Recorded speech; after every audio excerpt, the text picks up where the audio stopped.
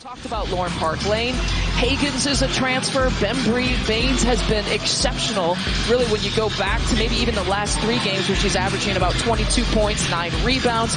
And Sydney Cooks is right behind Park Lane in terms of points per game averages. So those are the starting 5 for each of these teams. Seton Hall comes in with a 17-12 overall record, challenging Villanova Wildcats that are 25-5. And as we mentioned, ranked 11th in the country for the first time in program history. And look at both of these teams looking to build momentum headed into the conference tournament. Pualani, Spurlock, Welsh, Bruce Morris, and Mark Rash are the officials here tonight.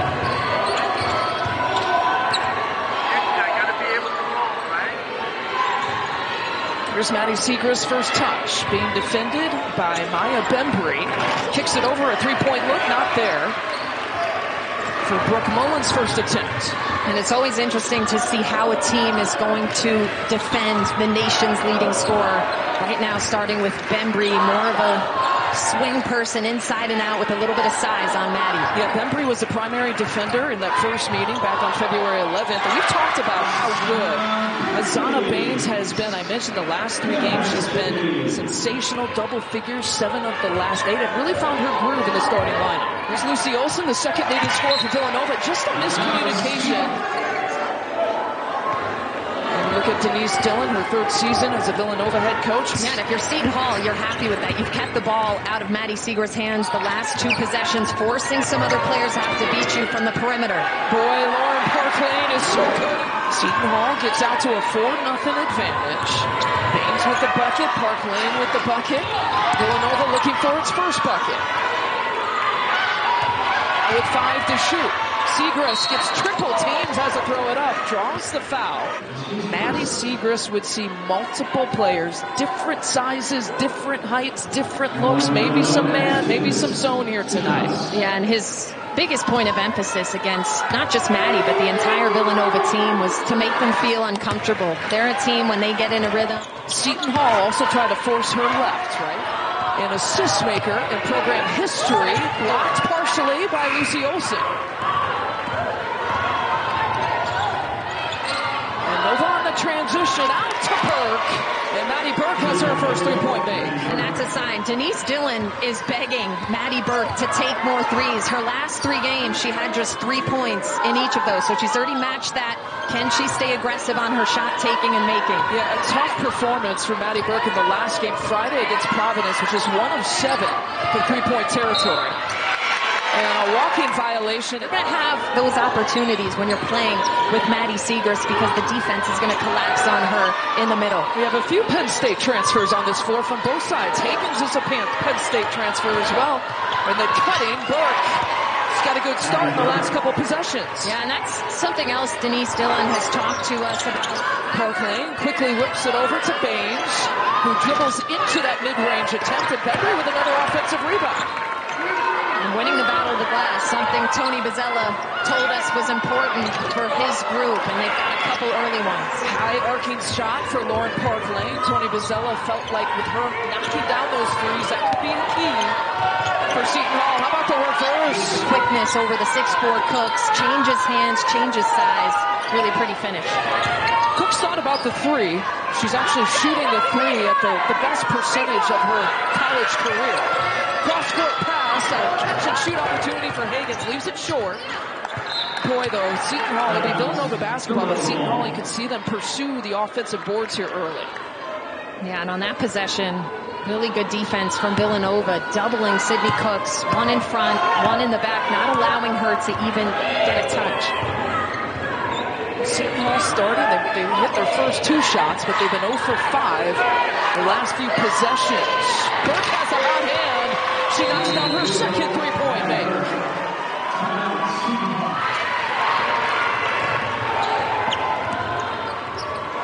And Cooks tries to size it up. She's been good from back there this year. Yeah, Sydney Cooks, especially of late. How about her last 7 games, Lisa, she's making about 3 threes per game and shooting about 60% from behind the arc. That was money. Say that again. 6-0. Well, it's 59, but I gave her the roundup. I love the roundup. Everyone will take the roundup. Here's Mullen cutting into the lane. That one popping out. A good offensive rebound and putback for the first points for Old Breeze. And Tony Vizela stopped by our desk before and said, we have to win the rebounding battle. She's got that double team, forces the double team, and then turns and fires from the post. And a quick 5 points for her. And I love that outside and then the inside game from her. Definitely capable of doing both, especially in this matchup against a Villanova team that's not too big inside. A transfer that played a year at Mississippi State and a couple of years at Michigan State before finding her way here to Seton Hall. She's one of 10 either graduate students or seniors on a very veteran-laden roster. There's Segrist. Maddie Segrist just moves so well without the ball. Those numbers, arguably the best that's ever played at Seton Hall. Turnaround, foul called. Count the bucket and the foul for Baines.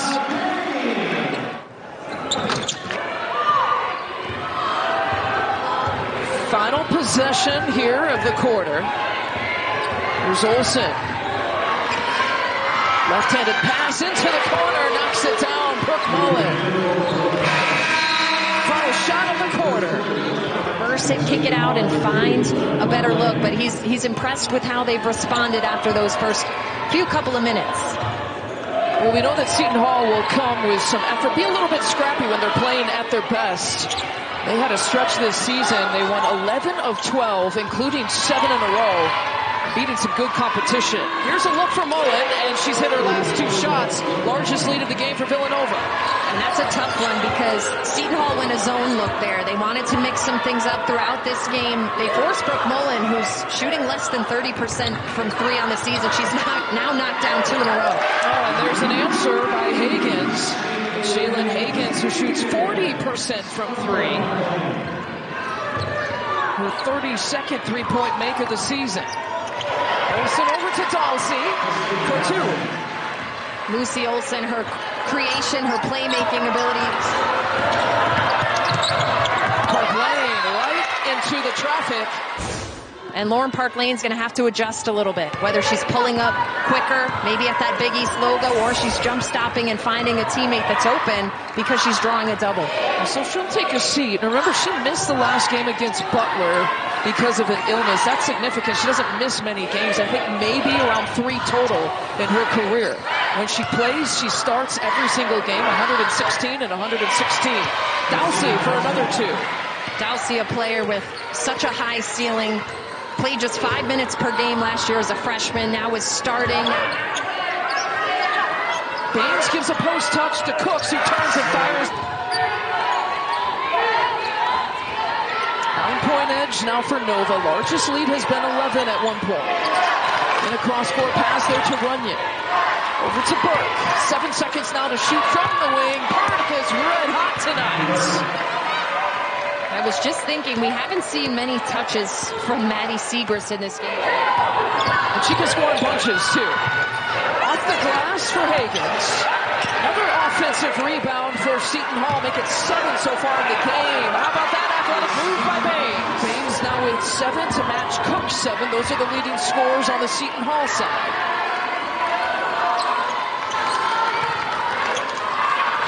Dalsey against Cooks and draws a foul against Sydney Cooks. She thought it was clean. That's her first. And Villanova would share the title with UConn. And significant for all kinds of reasons. Xavier, that would be their first win in Big East play. I'm saying that would be the shocker of the season if the Musketeers could pull that off at UConn as well.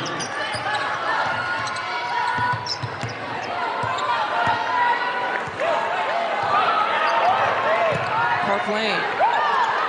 Nearly getting wrapped up. There was a double team coming, so Sean was open, and it was Baines. Yeah, better read there from Park Lane, drawing the double team. She's 4 of 9 from the field. Baines has 9 points. I mentioned double figures coming into tonight, 7 of the last 8 games. Double team again against Segrist, who turns and fires. She leaves it short. Maddie Segrist now shooting 1 for 3 from the field. How about from the other side? Siegrist will take a trip to the foul line. Female coaches, female officials, female production crew. Really a special night. 10-point advantage for a Villanova team when the nation's leading scorer has that stat line. And your second leading scorer, by the way, Lucy Olsen, has 2 fouls on the bench. So not the most ideal situation for the Wildcats, but they'll take it when they're up by double digits in that scenario. And speaking of double digits, Baines in double figures now with 11. Yeah, so impressed with how aggressive she's been in finding gaps in the defense. She's found success from the free throw line. Seaver's actually goes down, trying to fight through a couple defenders. And Dowsey with another bucket. She's got 8 points.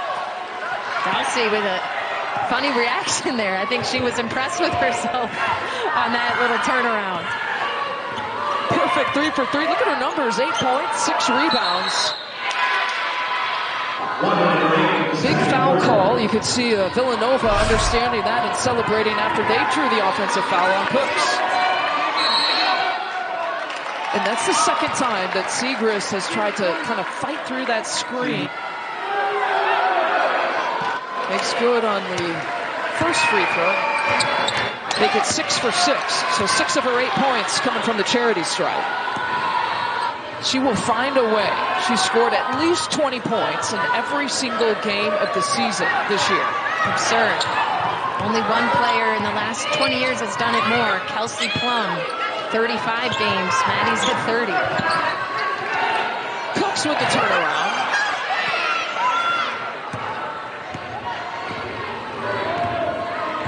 Villanova trying to piece things together here in the first half. Again, their starting point guard, Lucy Olsen, out with the 2 fouls. Here is Jones, gives it up, and the left-hander falls for Olbrys.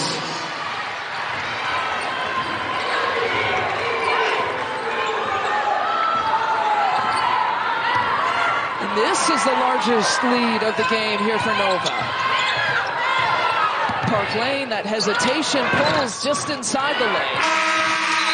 And that's the final shot of the first half.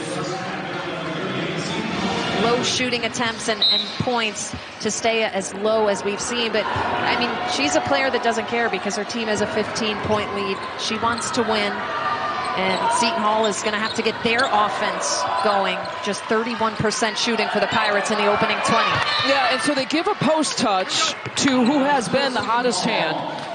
It's Baines with the 11 points. Azana Baines with the 11 points in the first half, and she gets the opening touch here for Seton Hall.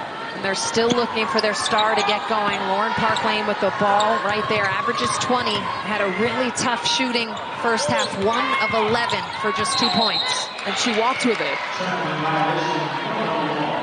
And I think for Park Lane, this half is about adjusting. You've seen how disciplined Villanova is on help defense and contesting shots without fouling. So she's not going to be able to get deep into the paint and try and throw up shots. She's going to have to pull up a little bit farther out.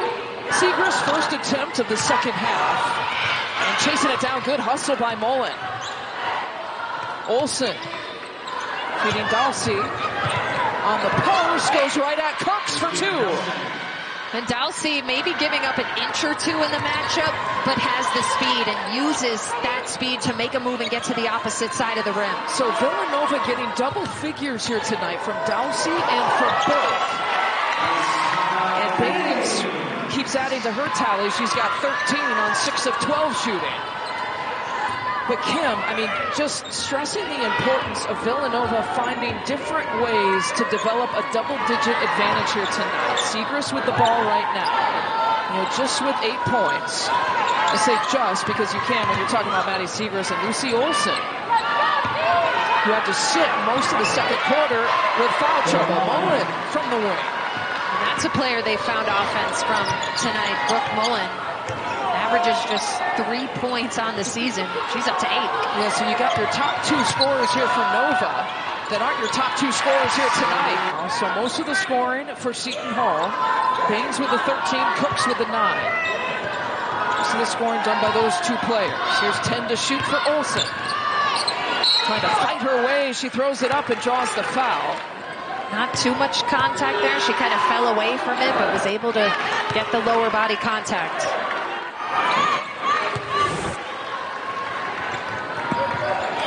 And Mullen applying a little bit of pressure here to Park Lane. Make her think about it a little bit, bringing it up. Into the front court, Park Lane trying to foul against Mullen, her first. She had said, you know, that she's small in stature but big in heart, and talked about how much this university, she's got the decision to make on if she wants to come back or not. Seton Hall's all-time leading scorer. She's tops in assists in that category as well. And she had already mentioned in the future wanting to come back here and coach. That's a sign of really loving where you're at. Jab step there for Segrist, and the first three-pointer falls for her, and she was smiling from ear to ear after that one dropped. Yeah, you can't keep Maddie Segrist down for long. That may get her a little confidence, a little rhythm. That was pure. Pass deflected initially by Mullen. Seton Hall still retains. Bembry flips it up and in. Bembry's first points tonight. Into the hands here of Olsen. Change of speed, and Olsen has another bucket. It's her second of the night. I've been so impressed with watching how her package, she is so sharp in her attacks. And she's so tough, too. Olsen with the block, and Tulsi was there, too. Both of them challenging that attempt. Segrist goes baseline. And now Villanova has found its Wildcat rhythm. Tournament resume. I mean, the 25-5 is just insane in Denise Dillon's third year. That net ranking as a 12, and we mentioned off the top, they are currently in that projected top 16 overall seed, which would mean they would host a first-round game and a second-round game if they were to advance. I love when you asked Denise Dillon about exactly that. She talked about senior night on Friday against Providence. Segrist goes baseline and knocks it down. And what'd she tell her team? Well, because we didn't know, you know, there's nothing to really play for in terms of a Big East seed. Crossover for Wright. Ooh, that's a tough shot on the left side. Amari Wright. Yeah, well contested, but Amari Wright using the body, laying that shot up nice and high on the glass, getting the friendly bounce.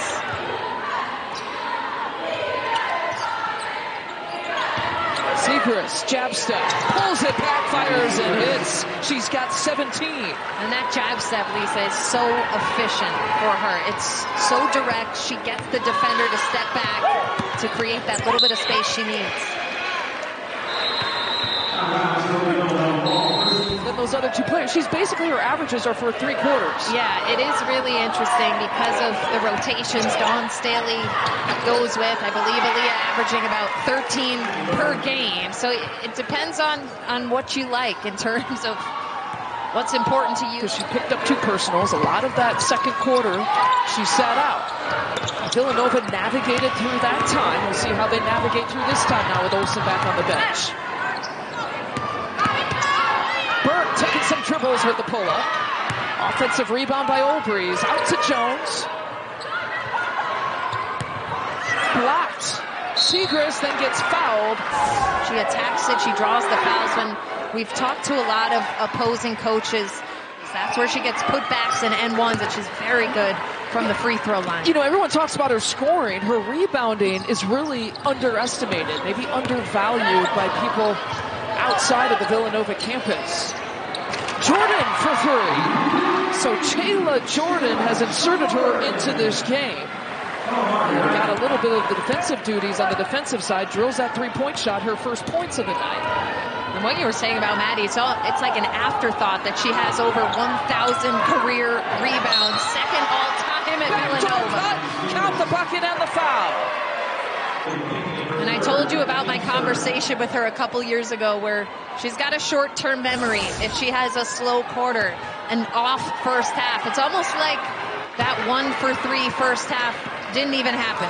She is now up to 22 points. She's done it every game this season, 20 or more.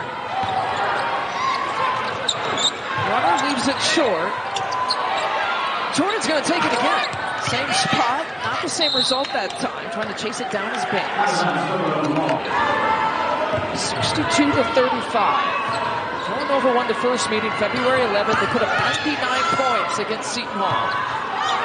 Segrist, another offensive rebound and put back. Sneaking around and getting those offensive rebounds. 16 in the corner, 22 for the game, but back the other way, Baines. And Segrist will check out. Many times, many seconds has she sat out. Maddie Segrist with the 24 points, as you mentioned. Now she's gotten to 20 or more every single game of the season here so far. She has basically almost played the entire game. 29 minutes here so far before she gets this breather. Yeah, now 31 games of 20 or more. We mentioned earlier, only Kelsey Plum has done that more in the last 20 years. She's done it for 35 games, every game of her senior year. Jones. Dowsey draws the contact. And 2 free throws here coming. So aggressive on the boards, blocking shots, but having a tough time finishing. But today she looks more controlled. Check it on the foul. It's actually Cook's third. So no foul on Baines, so that's big. With Sydney Cooks playing with 3 personals. For Seton Hall, 9 points here for Cooks tonight offensively. Bembry. Bounce pass there to Baines. What a find she has been at the end of the regular season for Seton Hall. Yeah, the scoreboard, tough to look at for Seton Hall right now, but Baines has been a bright spot. She has been unstoppable in her attacks. The slow start to the season, she had a stress fracture from October to November. Jones gets her first bucket. And Tony Pizzella talking to us, Zana Baines, when you have a stress fracture, not a whole lot that you can do. You just got to wait it out. And she has found her rhythm. Again, as we have talked about, she's got the ball right now towards the tail end of January, heading into the conference tournament postseason. Blocked. Dawsey has another, and that's how it ends. You could say Joe Tardamella. I think it's going to be a split vote. There's a lot of choices. Oh, wow, threading the needle. Dowsey, though, couldn't get it to fall. She's got her 4th double-double, though, tonight. Along with her 2 blocks, 11 points and 10 rebounds. Victoria Keenan has checked in, number 23, for the first time tonight for Seton Hall. I mentioned you see the pink jerseys. Obviously, the pink game here for Seton Hall tonight. Already had their senior day.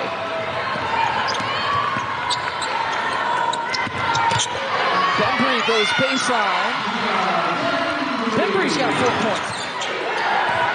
Burke working off the screen. Dowsey rolls off.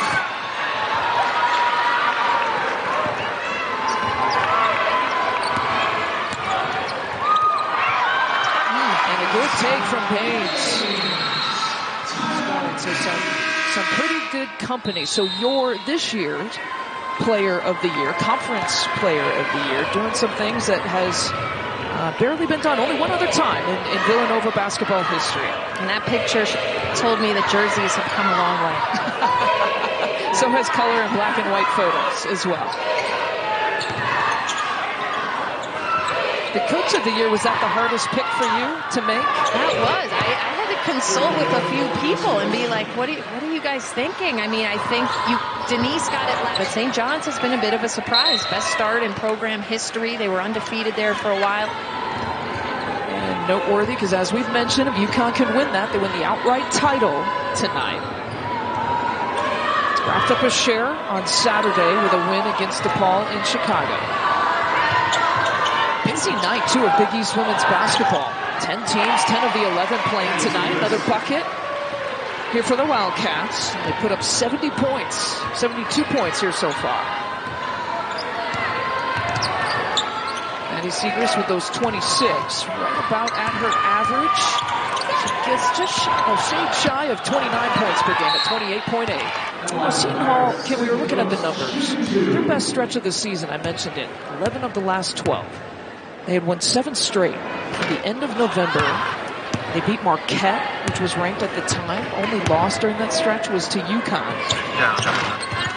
And then they fell into a rough patch of things. Yeah, it's been a little bit of a roller coaster season, and I think it points to the defense. And we talked to Lauren Park Lane today, as we mentioned, a great conversation, and she too felt that way, that during that stretch where they won 11 of 12, the defensive intensity was there.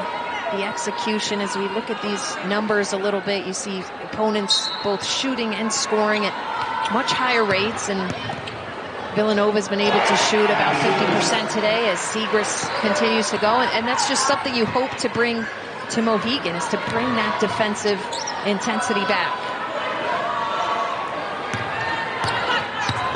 Lauren Parklane had said our defense was on a whole nother level. You're number 3 here for Denise Dillon. She said, you know what, they broke it down into segments. You see how coaches do this, and coming into tonight trying to finish strong in that second segment. Back to the NCAA tournament, and now they're going to rely on that growth. Baines rips it away and takes it all the way in for 2. And that when she started in the second time, January 31st. Yeah, I was at that game. It was at St. John's. Seton Hall had lost a couple tough ones in a row, and Tony felt he needed a spark. He needed some size and athleticism, and she has been fantastic for them. Siegrist going to get the pass. Look at the triple team. And you see that against bigger players there because she keeps the ball so high. And that's why even against a player like 6'4", Sydney Cooks, she's able to get her on the arm. Because all the records in school history, Big East scoring history, the 13th game this year with 30 or more points now for Maddie Siegrist. I've seen a couple of these now, and it almost seems quiet, like quietly getting to 30 time and time again. Maddie Siegrist, so simple, so fundamental, nothing too flashy. Let's not forget she had 8 points at halftime. They can't get it. Siegrist bringing it across the timeline. Inside 4 minutes left to play. Going for more. Maddie Siegrist. Oh my. 32.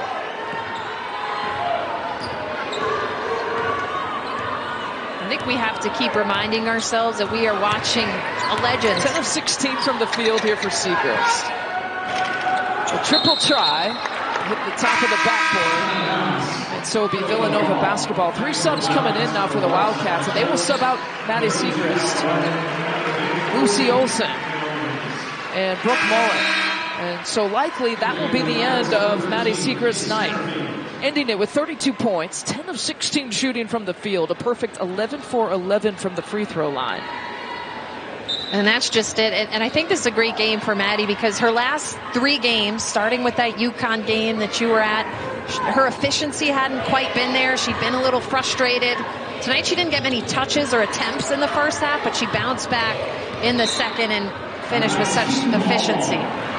It's been a quiet night for Park Lane. Just 3 points for Seton Hall's leading scorer here tonight. Tony Bozzella and the Pirates will now have to turn the page to the Big East Conference Tournament. Xavier still trailing by 14 to UConn here tonight.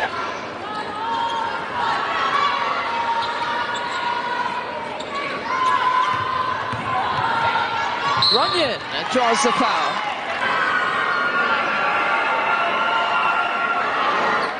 Bring more to the table offensively. They know she's going to come in, play hard, take charges, disrupt defensively. Lee Colley getting her first minutes here tonight. And Park Lane. Yeah, I feel for her. We know she's capable of so much more. I thought Villanova really defended her well and helped defense in that first half when she got into the lane. Quick hands by Pinckney. He takes it all the way. Tony Bozzella has always liked Shaylin Pinckney's energy. One of the reasons why she started 16 times this year. Jones on the right side takes the contact. Bonnie bucket and one. It's Keenan's first. Villanova will improve to 26-5, 17-3 overall as the number 2 seed in the Big East tournament. 3 falls for Keenan. This will be win 17 in their last 19 games. Those 2 losses to UConn. That's it.